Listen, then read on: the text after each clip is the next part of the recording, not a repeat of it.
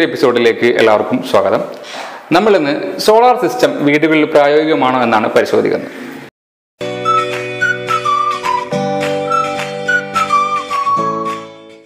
നമുക്കറിയാം, സൂര്യനിൽ നിന്ന് വെറുതെ കിട്ടുന്ന വൈദ്യുതിയാണ് സോളാർ. ഒരുപാട് ആവശ്യങ്ങൾക്ക് സോളാർ നമ്മൾ ഉപയോഗിച്ചിട്ടുണ്ട്. ഒരു എയർപോർട്ട് മുഴുവൻ സോളാർ ഉപയോഗിച്ച് വർക്ക് ചെയ്യുന്നത് നമ്മൾ കാണുന്നുണ്ട്.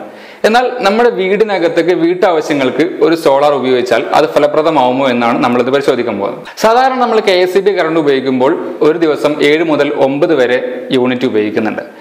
ഏതാണ്ട് 2 മാസത്തെ ബില്ല് വരുന്ന സമയത്ത് 2000 രൂപ വരെ ബില്ല് നമുക്ക് KSB ഒരു അത്യാവശ്യം മിഡിലായിട്ടുള്ള ഒരു വീടിന് അത് വരുന്നുണ്ട്. എന്നാൽ അത്തരം വീടുകൾക്ക് നമുക്ക് സോളാർ പ്രായോഗികമായിരിക്കുമോ? ഒരു ദിവസം സോളാറിന് എത്രത്തോളം വൈദ്യുതി ഉണ്ടാക്കാൻ വേണ്ടി കഴിയും? ഇങ്ങനെ പല ചോദ്യങ്ങളും നിങ്ങളുടെ മനസ്സിലുണ്ടാവും.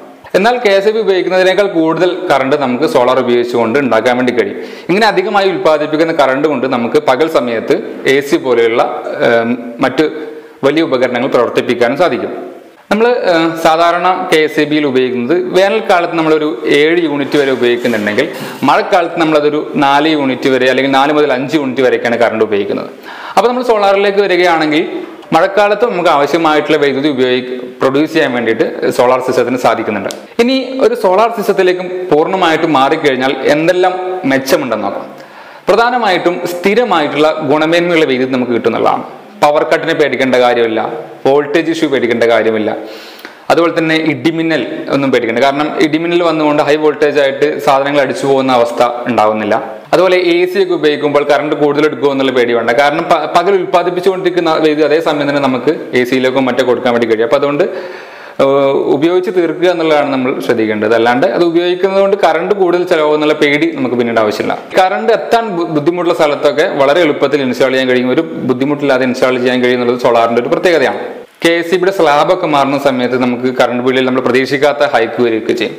അപ്പോൾ അതുപോലെ അത്തരം കാര്യങ്ങളൊന്നും പേടിക്കാണ്ട് നമുക്ക് സോളാർ ഉപയോഗിക്കാൻ വേണ്ടി കഴിയും. അപ്പോൾ നിങ്ങളെ മനസ്സിൽ ചില സംശയങ്ങളില്ല. ഒരു സോളാർ ഇൻസ്റ്റാൾ ചെയ്യുന്ന സമയത്ത് ഇതിന് എത്ര രൂപ ചെലവ് വരും, അല്ലെങ്കിൽ ഇത് എങ്ങനെ എത്ര കിലോ വാട്ട് ഇതിന് ഉൽപ്പാദിപ്പിക്കാൻ കഴിയും, ഇത് എങ്ങനെയൊക്കെ പ്രായോഗികമാണെന്നുള്ള ചില സംശയങ്ങളുണ്ടാവും. ഈ സംശയങ്ങളെ ഒന്ന് ക്ലാരിഫൈ ചെയ്യാൻ വേണ്ടിയിട്ട് എൻ്റെ സുഹൃത്തും വഹ്നി ഗ്രീൻ ടെക്നോളജീസിന്റെ MD-യുമായിട്ടുള്ള സൂരജുമായിട്ട് നമുക്കൊന്ന് സംസാരിക്കാം. അദ്ദേഹം ഇത്തരത്തിലുള്ള മുമ്പ് BLDC ഫാനിന്റെ വീഡിയോസ് നിങ്ങൾ കണ്ടിട്ടുണ്ടാവും. അതുപോലെ ഗ്രീൻ ടെക്നോളജീസിനെ പ്രൊമോട്ട് ചെയ്യുന്ന, അതിന് സർവീസ് കൊടുക്കുന്ന ഒരു ടീമാണ്. അപ്പോൾ ഇതിന്റെ പ്രായോഗികതയെക്കുറിച്ച് നമുക്ക് അവരോടൊന്ന് ചോദിക്കാം. അപ്പോൾ നമ്മൾ സൂരജിന്റെ അടുത്ത് എത്തിയിട്ടുണ്ട്. അപ്പോൾ ഞാൻ ഈ അടുത്തൊരു ഫേസ്ബുക്ക് പോസ്റ്റ് കാണാനുണ്ടായി ഈ സോളാറിനെ കുറിച്ച് പറയുന്ന. അപ്പോഴാണ് ഞാൻ അതിനെക്കുറിച്ച് ഒരു വീഡിയോ ചെയ്താലോ എന്ന് ആലോചിക്കുന്നത്. പ്രധാനമായിട്ടുള്ള സംശയം, നമുക്കിപ്പോൾ ഒരു KSB ഒക്കെ 7 മുതൽ 9 കിലോ വാട്ട് വരെ പെർ ഡേ നമ്മൾ യൂസ് ചെയ്യുന്നുണ്ട്. അപ്പോൾ ഈ സോളാർ വെച്ച് കഴിഞ്ഞാൽ, അല്ലെങ്കിൽ നമുക്ക് സോളാർ വെച്ച് നമുക്ക് അത് അച്ചീവ് ചെയ്യാൻ പറ്റും. അങ്ങനെയാണെങ്കിൽ തന്നെ എത്രത്തോളം നമ്മളത് എത്ര കപ്പാസിറ്റിയിലുള്ള സാധനങ്ങൾ വേണ്ടി വരും? തീർച്ചയായും പറ്റും എന്നുള്ളത് തന്നെയാണ് എൻ്റെ ഉത്തരം. ഇതിനകത്ത് എല്ലാ കാശാണ് വിഷയം. അപ്പം ഇപ്പം ഉദാഹരണമായിട്ട് ഞാനിപ്പോൾ പ്രപ്പോസ് ചെയ്തിട്ടുള്ളൊരു മോഡൽ തന്നെ പറയാം. ഇതിനകത്ത് ഇപ്പം നമ്മൾ പ്രപ്പോസ് ചെയ്തിട്ടുള്ളത് 3 കിലോ വാട്ടിൻ്റെ പാനലും ഒരു 7.2 യൂണിറ്റ് സ്റ്റോർ ചെയ്യാൻ പറ്റുന്ന ബാറ്ററിയും പിന്നെ 5 kVയുടെ ഇൻവെർട്ടറാണ്. നമ്മളൊരു മിഡിൽ ക്ലാസ് ഫാമിലിയുടെ ഒരു കണക്കെടുത്ത് കഴിഞ്ഞാൽ നമുക്ക് മനസ്സിലാവുന്നൊരു കാര്യം വെച്ചാൽ വേനൽക്കാലത്ത് ഏകദേശം 2500 രൂപ മുതൽ 3500 രൂപ വരെയാണ് നമ്മുടെ നാട്ടിലെ മിഡിൽ ക്ലാസ് ഫാമിലിയിലെ ബില്ല് വരുന്നത്. അപ്പോൾ ഒരു ദിവസത്തേക്ക് നമ്മൾ ആ ബില്ലിനെ നമ്മൾ കണക്കാക്കി എടുക്കുകയാണെങ്കിൽ ഏകദേശം ഒരു 7 യൂണിറ്റ് പരമാവധി 9 യൂണിറ്റാണ് നമുക്ക് കൺസംഷൻ വരുന്നത്. ഈ 3 കിലോ വാട്ട് പാനലിന് നമ്മൾ കേരളത്തിലെ കാലാവസ്ഥയും കാര്യങ്ങളൊക്കെ വെച്ചിട്ട് പരമാവധി പെർ കിലോ വാട്ട് 800 ആണ് പ്രൊഡക്ഷൻ. 800 വാട്ട്സാണ് പ്രൊഡക്ഷൻ ഉണ്ടാവുക.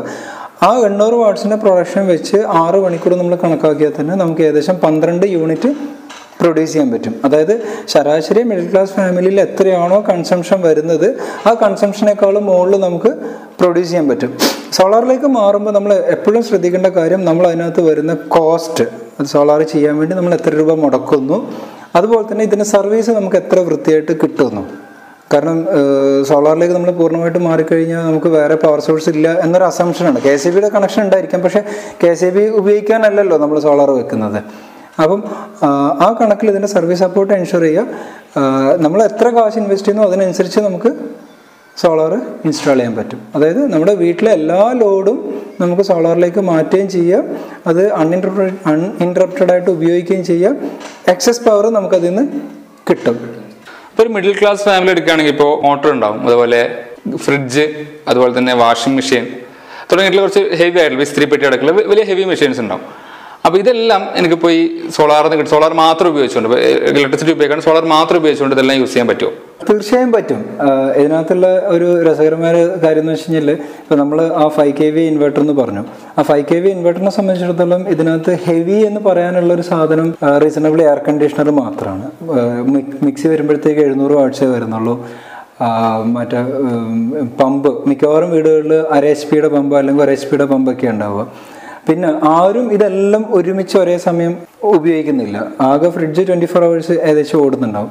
അപ്പം നമുക്കിതിനകത്ത് ചെയ്യാനുള്ള കാര്യം എന്ന് വെച്ച് കഴിഞ്ഞാൽ, പകലത്തേക്ക് ഷെഡ്യൂൾ ചെയ്യാൻ പറ്റുന്ന ലോഡുകൾ പരമാവധി പകലത്തേക്ക് ഷെഡ്യൂൾ ചെയ്ത് കഴിഞ്ഞാൽ അത് നമുക്ക് സ്റ്റോറേജിൽ നിന്ന് എടുക്കേണ്ടി വരില്ല. അല്ലാതെ നോക്കിക്കഴിഞ്ഞാൽ വീട്ടിലെ ഓൾമോസ്റ്റ് എല്ലാ ഉപകരണങ്ങളും നമുക്ക് സീംലെസ് ആയിട്ട് നമുക്ക് ഈ സിസ്റ്റത്തിൽ പ്രവർത്തിപ്പിക്കാൻ പറ്റും. അപ്പോൾ വേറെ സംശയം, നമ്മളിപ്പോൾ വേനൽക്കാലത്ത് നമുക്ക് നല്ല വെയിൽ കിട്ടുന്നുണ്ട്, നല്ലതായിട്ട് പവർ കിട്ടും. പക്ഷേ മഴക്കാലം വരുന്ന കേരളത്തിലെ മഴക്കാലം എന്ന് പറഞ്ഞു കഴിഞ്ഞാൽ വളരെ വലിയൊരു മഴക്കാലമാണ്, അപ്രതീക്ഷിതമായിട്ടൊക്കെ വരാം. അപ്പോൾ ആ സമയത്ത് നമുക്ക് എത്രത്തോളം പവർ കിട്ടും, അത് മാത്രം ഉപയോഗിച്ചുകൊണ്ട് നമുക്ക് സാധനങ്ങൾ റൺ ചെയ്യാൻ പറ്റും? മഴക്കാലത്ത് നമ്മുടെ ഊർജ്ജ ഉപയോഗം നന്നായിട്ട് കുറയും. ഫാനൊക്കെ കുറയാറല്ലേ? അപ്പോൾ സ്വാഭാവികമായും പ്രൊഡക്ഷൻ കുറയും. പ്രശ്നങ്ങളെ കാരണം നമ്മൾ ഉപയോഗം അതിനനുസരിച്ച് കുറയുന്നുണ്ട്. അതുകൊണ്ട് തന്നെ നമ്മൾ കൃത്യമായിട്ടൊരു കാൽക്കുലേഷനിൽ നമ്മൾ മഴക്കാലത്തെയും കണക്കൊക്കെ ചെയ്ത് കഴിഞ്ഞാൽ മഴക്കാലമായാലും വേനൽക്കാലമായാലും ഈ പറയുന്ന സോളാർ സാധനം വൃത്തിയായിട്ട് നമുക്ക് ഉപയോഗിക്കാൻ പറ്റും. കാരണം വേനൽക്കാലത്ത് നമ്മൾ AC ഉപയോഗിക്കുന്നുണ്ട്, മഴക്കാലത്ത് AC ഉപയോഗിക്കുന്ന ആൾക്കാർ കുറവാണ്. വേനൽക്കാലത്ത് ഫാൻ ഫുൾ സ്പീഡിൽ വർക്ക് ചെയ്യും, മഴക്കാലത്ത് ഫാനിൻ്റെ ഉപയോഗം താരതമ്യേന കുറയും. അപ്പോൾ മഴക്കാലമായാലും മഴയായാലും വെയിലായാലും ഈ സാധനത്തിൻ്റെ നമ്മുടെ ആവശ്യങ്ങൾ മീറ്റ് ചെയ്യും. ഇതൊരു ഭാഗം. രണ്ടാമത്തെ കാര്യം എന്ന് വെച്ചാൽ, ഇപ്പോൾ കഴിഞ്ഞ വർഷമൊക്കെ നമുക്ക് 3-4 ദിവസം നിർത്താതെ മഴയായിരുന്നു. അപ്പോൾ ഇതിൻ്റെ ഒരു പ്രശ്നം വെച്ചാൽ, നിർത്താതെ മഴ പെയ്യുന്ന സമയത്ത് പ്രൊഡക്ഷൻ അതിനനുസരിച്ച് കുറയും. പക്ഷേ ഈ നിർത്താതെ മഴ പെയ്യുന്ന സമയത്ത് നമ്മൾ അനുഭവിച്ചിട്ടുള്ള കാര്യം വെച്ചാൽ, പല സ്ഥലത്തും സപ്ലൈ തീരെ ഉണ്ടായിരുന്നില്ല. അപ്പം ഇവിടെ നമുക്കൊരു മിനിമം ഗ്യാരണ്ടി ഉണ്ട്. കാരണം എന്ന് പറഞ്ഞു കഴിഞ്ഞാൽ, ഒരു മിനിമം പ്രൊഡക്ഷൻ നടന്നിട്ടുണ്ടെങ്കിൽ നമ്മുടെ കാര്യങ്ങളൊക്കെ ഒന്ന് അഡ്ജസ്റ്റ് ചെയ്ത് വെച്ചിട്ടുണ്ടെങ്കിൽ അറ്റ്ലീസ്റ്റ് ഒരു മൊബൈൽ ചാർജ് ചെയ്ത് വെക്കാനെങ്കിലും അത്തരം മഴക്കാലത്ത് പറ്റും. അതായത് നമുക്ക് ഒരിക്കലും 0-ലേക്ക് പോവില്ല, ഒന്നാമത്തെ കാര്യം. 2, പ്രോപ്പറായിട്ട് നമ്മൾ ലോഡ് വെച്ച് നമ്മൾ കണക്കൂട്ടിയിട്ടാണ് പാനൽ വെച്ചതെങ്കിൽ മഴക്കാലത്ത് ആയിക്കഴിഞ്ഞാൽ നമുക്ക് ആവശ്യത്തിനുള്ള വൈദ്യുതി എന്തായാലും കിട്ടും. കാരണം മഴക്കാലത്ത് 2,500 രൂപ ഇലക്ട്രിസിറ്റി ബില്ല് വരുന്ന ഒരാൾക്ക് മഴക്കാലം ആകുമ്പോഴത്തേക്ക് 1,000-1,500 രൂപയ്ക്ക് ബില്ല് കുറയാറുണ്ട്. അപ്പോൾ കൺസംഷൻ കുറയുന്നതാണ്, അതേപോലെ പ്രൊഡക്ഷനും കുറയുന്നുണ്ട്. അപ്പോൾ നമ്മൾ പറഞ്ഞിടത്തോളം സോളാറിൽ എക്സസ് വൈദ്യുതി വരുന്നുണ്ട്. അതായത് ബാറ്ററിയിൽ സ്റ്റോർ ചെയ്യാൻ ലിമിറ്റുള്ളതുകൊണ്ട് തന്നെ എക്സസ് വൈദ്യുതി വരുന്നുണ്ട്. ഈ എക്സസ് വൈദ്യുതിനെ നമ്മൾ ആ സമയത്ത് പകൽ സമയത്ത് ഷെഡ്യൂൾ ചെയ്ത് ചില കാര്യങ്ങൾ ചെയ്യാൻ വേണ്ടി ഉപയോഗിക്കുന്നു എന്നുള്ളതാണ്. അപ്പോൾ ഇങ്ങനെ വരുമ്പോൾ എക്സസ് വരുന്ന വൈദ്യുതിയെ നമുക്ക് മറ്റു തരത്തിൽ വിൽക്കാൻ, ഇപ്പോൾ ഉദാഹരണത്തിന് KSEBയിൽ ഇങ്ങനെ എക്സസ് വരുന്ന വൈദ്യുതി സർക്കാരിന് കൊടുത്ത് പൈസ മേടിക്കുന്ന ഒരു ഇടപാടുണ്ടല്ലോ. അപ്പോൾ എന്തുകൊണ്ട് നമുക്ക് അത്തരത്തിൽ മൂവ് ചെയ്തോടെ, അത്തരത്തിലൊരു മാതൃക ഒഴിവാക്കി എന്തുകൊണ്ടാണ് എക്സസ് വരുന്നത് നമുക്ക് തന്നെ ഉപയോഗിക്കാം എന്നുള്ള രീതിയിലുള്ളൊരു പദ്ധതിയിലേക്ക് പോകുന്നത്? ചോദ്യം ഭയങ്കര രസകരമാണ്. അതിനകത്തുള്ള ഒരു ചോദ്യം, നമ്മൾ എന്തിനാ സോളാർ വെക്കുന്നത് എന്നുള്ളതാണ് ഫസ്റ്റ് ക്വസ്റ്റ്യൻ. കാര്യം എന്ന് പറഞ്ഞു കഴിഞ്ഞാൽ, സോളാർ വെച്ചിട്ടുള്ള ഇലക്ട്രിസിറ്റി അത് നിങ്ങൾ ബാറ്ററിയിലായാലും നേരെ ഗ്രിഡിലേക്ക് കൊടുത്തു കഴിഞ്ഞാലും ഇൻ എഫക്റ്റ് KSEB ഇങ്ങോട്ട് തരുന്ന വൈദ്യുതിയുടെ കാശിനേക്കാളും കൂടുതലാണ് പ്രൊഡക്ഷൻ കോസ്റ്റ്. ഇനി നമ്മൾ ഈ സോളാറിൽ ഉണ്ടാക്കുന്ന വൈദ്യുതി KSEBക്ക് കൊടുത്തു കഴിഞ്ഞാൽ KSEB ഇങ്ങോട്ട് തരുന്നതിനേക്കാളും കുറച്ച് കാശ് നമ്മൾ അങ്ങോട്ട് കൊടുക്കുന്ന വൈദ്യുതിക്ക് തരുള്ളൂ. ചുരുക്കി പറഞ്ഞു കഴിഞ്ഞാൽ 10 രൂപയുടെ ഒരു സാധനം നമ്മൾ വാങ്ങിയിട്ട് 5 രൂപയ്ക്ക് കൊടുക്കുക, അല്ലെങ്കിൽ 4 രൂപയ്ക്ക് കൊടുക്കുക. ഇതാണ് അതിനകത്ത് പ്രായോഗികമായിട്ട് സംഭവിക്കുന്ന ഒരു കാര്യം. അപ്പം അങ്ങനെ ചെയ്യേണ്ട ആവശ്യം എന്താണെന്നുള്ളത് ഒന്നാമത്തെ കാര്യം. നമ്മൾ പാഴാവുന്ന വൈദ്യുതി അല്ലെങ്കിൽ നമ്മൾ എക്സസ് പ്രൊഡ്യൂസ് ചെയ്യുന്ന വൈദ്യുതി കൊടുക്കാൻ നമുക്കൊരു കാരണം പറയാം. പക്ഷേ ഇതിനകത്ത് മറ്റൊരു രാഷ്ട്രീയ വശമുണ്ട്, രാഷ്ട്രീയ നിലപാടുണ്ട്. അപ്പം നമ്മളിപ്പോൾ സ്വതന്ത്ര സോഫ്റ്റ്വെയർ എന്ന് പറയുമ്പോൾ ഫ്രീ ആയിട്ട് കിട്ടുന്ന അതല്ല, നമ്മൾ സ്വാതന്ത്ര്യം എന്നുള്ളൊരു സാധനമാണ്. അപ്പോൾ സ്വാതന്ത്ര്യം എന്ന് പറയുന്നത് വളരെ പ്രധാനപ്പെട്ട ഒരു കാര്യമാണ്. ഇപ്പോൾ നമ്മളിപ്പോൾ ഈ കൊറോണ വൈറസിൻ്റെ ഒരു സമയത്ത് ഇപ്പോൾ അന്താരാഷ്ട്ര വിപണിയിൽ എണ്ണവില കുറഞ്ഞിട്ടും ഊർജ്ജ വില ഒരിക്കലും കുറയുന്നില്ല. അത് നമ്മളതിനകത്ത് ഡിപ്പെൻഡഡ് ആണ്. അതായത് ഇപ്പം ബസ് ഓടിയില്ല, അല്ലെങ്കിൽ വീട്ടിൽ ലൈറ്റ്, ഫോൺ, ഈ സാധനങ്ങളൊന്നും പ്രവർത്തിച്ചില്ല വെച്ച് കഴിഞ്ഞാൽ നമ്മുടെ ജീവിതം സ്റ്റക്ക് ആവുകയാണ്. അപ്പോൾ ഇതിന് മുകളിൽ എത്ര കാശ് കൂടിയാലും നമ്മൾ വാങ്ങിക്കും എന്നുള്ളൊരു സാഹചര്യം നിലവിലുണ്ട്. അപ്പോൾ നമുക്ക് ഊർജ്ജ സ്വാതന്ത്ര്യം എന്ന് പറയുന്നത് വളരെ പ്രധാനപ്പെട്ട ഒരു രാഷ്ട്രീയ സാഹചര്യം ആയിക്കൊണ്ടിരിക്കുന്നുണ്ട്.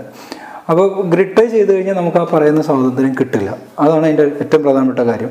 കാരണം 3 സിസ്റ്റം ഉള്ളതിനകത്ത് 2 മാത്രമേ KSEB സപ്പോർട്ട് ചെയ്യുന്നുള്ളൂ. ഒന്നുകിൽ പൂർണ്ണമായും ഓഫ് ഗ്രിഡ് ആയിട്ട് വർക്ക് ചെയ്യാം, അതല്ലാന്നുണ്ടെങ്കിൽ പൂർണ്ണമായും ഗ്രിഡ് ആയിട്ട് വർക്ക് ചെയ്യാം. കറണ്ട് പോയി കഴിഞ്ഞാൽ, അതായത് സോളാർ മുകളിലുണ്ടെങ്കിലും നമുക്ക് വീട്ടിൽ കറണ്ട് ഉണ്ടാവില്ല. അതിന് പിന്നെ നമ്മൾ രണ്ടാമത് ഇൻവെർട്ടർ മേടിച്ച് വെക്കണം. രണ്ടാമത്തെ പറഞ്ഞാൽ ഈ താരിഫിൻ്റെ മുകളിൽ നമുക്ക് യാതൊരു കൺട്രോളും ഇല്ല. എത്ര രൂപയ്ക്ക് ഇങ്ങോട്ട് വൈദ്യുതി തരണമെന്നും എത്ര രൂപയ്ക്ക് അങ്ങോട്ട് കൊടുക്കണം എന്നുള്ളതിന് ഒരു 25 വർഷത്തേക്കോ 30 വർഷത്തേക്കുള്ള എഗ്രിമെൻ്റ് അല്ല നമ്മൾ KSEB ആയിട്ട് വരുന്നത്. ചുരുക്കി പറഞ്ഞു കഴിഞ്ഞാൽ നമ്മൾ കാശ് മുടക്കി അല്ലെങ്കിൽ KSEB കാശ് മുടക്കി നമ്മുടെ പരപ്പുറം വാങ്ങി കൊണ്ടുപോയി അവിടെ ഉണ്ടാക്കുന്ന എനർജിയുടെ പിന്നെ യാതൊരു കൺട്രോളും നമുക്കില്ല. എനിക്ക് രാഷ്ട്രീയപരമായിട്ട് ആ ഒരു നിലപാട് പൊരുത്തപ്പെട്ടു പോകാൻ ബുദ്ധിമുട്ടുണ്ട്. അതുകൊണ്ടാണ് ഞാൻ ഒരു ഓഫ് ഗ്രിഡ് സാധനം പുഷ് ചെയ്യുന്നത്. പിന്നെ ഇതോട് പറയേണ്ട മറ്റൊരു പ്രധാനപ്പെട്ട കാര്യം എന്ന് പറഞ്ഞു കഴിഞ്ഞാൽ ഈ എക്സസ് വൈദ്യുതി നമുക്ക് എന്തുകൊണ്ട് ഉപയോഗിച്ചുകൂടാ എന്നുള്ളതാണ്. ഇപ്പോൾ നമ്മളിപ്പോൾ പുതിയ താരിഫ് മറ്റേ ഡാറ്റ കണക്ഷൻ കാര്യങ്ങളിലൊക്കെ നമുക്ക് എക്സസ് ഡാറ്റയാണ് കിട്ടുന്നത്. അപ്പോൾ ആ ഡാറ്റയെ കുറിച്ച് നമുക്കൊരു തോട്ട്, അതായത് ഇതിൻ്റെ ഒരു ക്യാപ്പിനെ കുറിച്ച് നമ്മുടെ കയ്യിൽ നിന്നൊരു ചിന്ത പോയി കഴിഞ്ഞപ്പോൾ നമ്മൾ എല്ലാ കാര്യങ്ങൾക്കും ഇപ്പോൾ ഡാറ്റ ഉപയോഗിക്കുന്നുണ്ട്. ഇപ്പോൾ വീട്ടിലൊരു കമ്പ്യൂട്ടറോ അല്ലെങ്കിൽ ഒരു സിസ്റ്റമോ കേടായി കഴിഞ്ഞാൽ നമ്മൾ ഉടനെ ഫോട്ടോയോ വീഡിയോ എടുത്ത് അപ്ലോഡ് ചെയ്യുന്നു. ഡാറ്റയ്ക്ക് കൃത്യമായിട്ട് ഇതുപോലെ കാശ് വരുന്നുണ്ടായിരുന്നു. നിങ്ങൾ ഓരോ വീഡിയോ എടുക്കുമ്പോഴും നമ്മൾ ചിന്തിക്കും. അപ്പം നമ്മുടെ ലൈഫ് ഭയങ്കര സ്മൂത്ത് ആയിട്ടുണ്ട് ഈ സാധനത്തിനോട്. അപ്പൊ അതേപോലെ ആ ഇലക്ട്രിസിറ്റിയുടെ മുകളിലുള്ള നമ്മുടെ ആ കെട്ട് പോയി കഴിഞ്ഞാൽ നമ്മൾ ചിന്തിക്കുന്ന രീതി, ഉപയോഗിക്കുന്ന രീതി മാറും എന്ന് പറഞ്ഞു കഴിഞ്ഞാൽ ഇപ്പോൾ പുതിയ കൃഷി രീതികൾ വീട്ടിലേക്ക് വരുന്നുണ്ട്. നമുക്ക് ഏറ്റവും വലിയ പ്രശ്നം വരുന്ന വെള്ളമാണ്, കുടിവെള്ളമാണ്.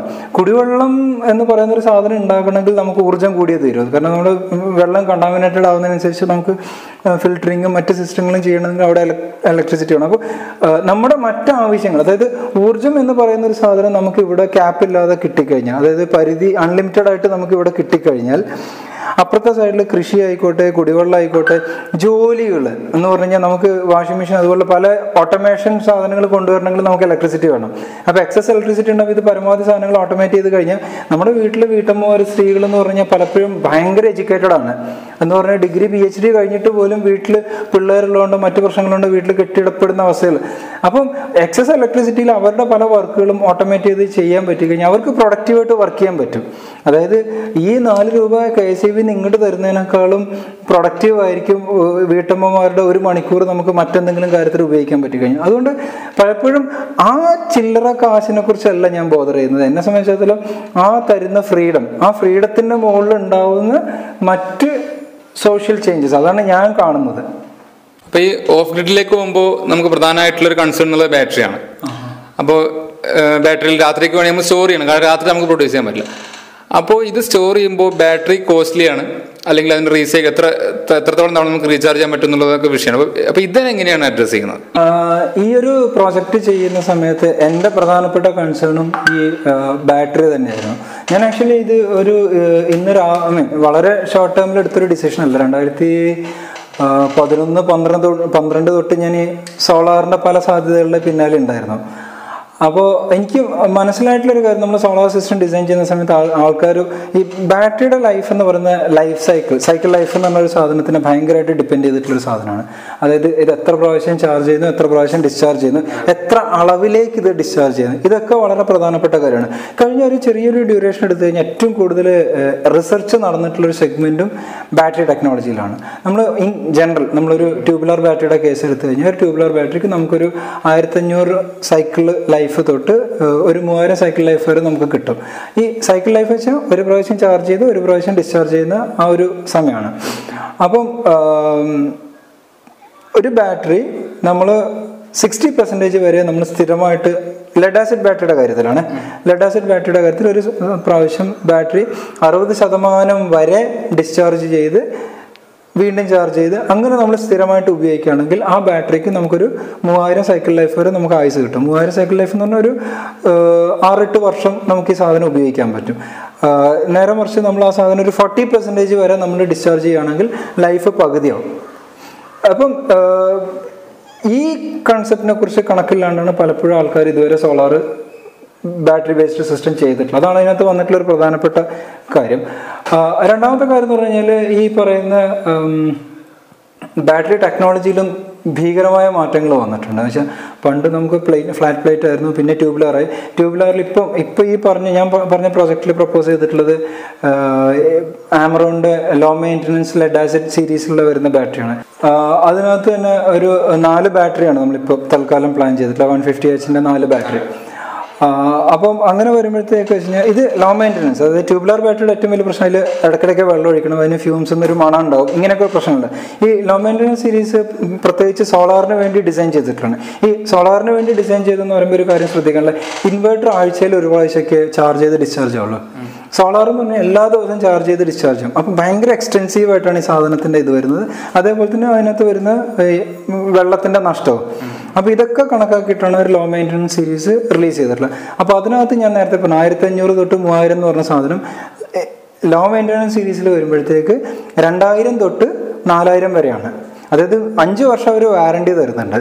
5 വർഷം ബാറ്ററി എന്തായാലും ഉപയോഗിക്കാം. അപ്പോൾ ഇൻ എഫക്റ്റ് ഈ സാധനം നമുക്കൊരു 10 വർഷം വരെ ലൈഫ് എക്സ്പെക്റ്റ് ചെയ്യാം. ഇത് കമ്പനി തരുന്ന സ്റ്റേറ്റ്മെൻ്റ് ആണ്. കമ്പനിയുടെ ടെക്നിക്കൽ സ്പെസിഫിക് അവർ വെറുതെ ഓളത്തിന് സാധനം ചെയ്യില്ല, കൃത്യമായിട്ട് ചെയ്ത് സയൻറ്റിഫിക് മെത്തേഡിൽ ചെയ്യുള്ളൂ. അപ്പോൾ ആ മെത്തേഡിൽ അവർ പറയുന്നത് അപ് ടു 4000 ലൈഫ് സൈക്കിളാണ്. അപ്പോൾ 10 വർഷം വരെ ഈ സാധനം കൂളായിട്ട് ഓടും. പിന്നെ പലപ്പോഴും സോളറുമായി ബന്ധപ്പെട്ട് വരുന്നൊരു പ്രശ്നം എന്ന് വെച്ചാൽ വീടുകളിൽ വീട്ടമ്മ പ്രായമുള്ള ആൾക്കാരൊക്കെ ആയിരിക്കും, അവർക്ക് ഇതിലേക്ക് വെള്ളം ഒഴിക്കുക ഇങ്ങനെയുള്ള കാര്യങ്ങളൊക്കെ ബുദ്ധിമുട്ടായിരിക്കും. എന്തെങ്കിലും പ്രശ്നം വന്നു കഴിഞ്ഞാൽ സർവീസ് സപ്പോർട്ട് ഇതൊക്കെ ഒരു വിഷയമായിരിക്കും. അപ്പം ഓഫ് ഗ്രിഡ് ചെയ്യുന്ന സമയത്ത് ബാറ്ററി പ്രോപ്പറായിട്ട് സെലക്ട് ചെയ്യുക. ഒറിജിനലി നമ്മൾ പറഞ്ഞു ആ പാനലിലെ കപ്പാസിറ്റി എന്ന് പറഞ്ഞാൽ എക്സസ് കപ്പാസിറ്റിയാണ്. അതായത് ബാറ്ററിയിലെ ഡീപ്പ് ഡിസ്ചാർജിനുള്ള സാധ്യതകൾ പരമാവധി ഒഴിവാക്കിയിട്ടാണ് നമ്മൾ ഈ സിസ്റ്റം ഡിസൈൻ ചെയ്തിട്ടുള്ളത്. അതുകൊണ്ടാണ് ലോഡുകൾ പകലിലേക്ക് ഷെഡ്യൂൾ ചെയ്യുക എന്നൊക്കെ പറഞ്ഞിട്ടുള്ളത്. അപ്പോൾ ഇങ്ങനെ ഒരു സോളാർ സിസ്റ്റം വെച്ച് കഴിഞ്ഞാൽ സർവീസിങ് പ്രധാനപ്പെട്ട ഒരു ഘടകമാണ്. ഇപ്പോൾ നമുക്ക് സ്വന്തമായിട്ട് അത് മാനേജ് ചെയ്യാൻ പറ്റിക്കൊള്ളുന്നില്ല.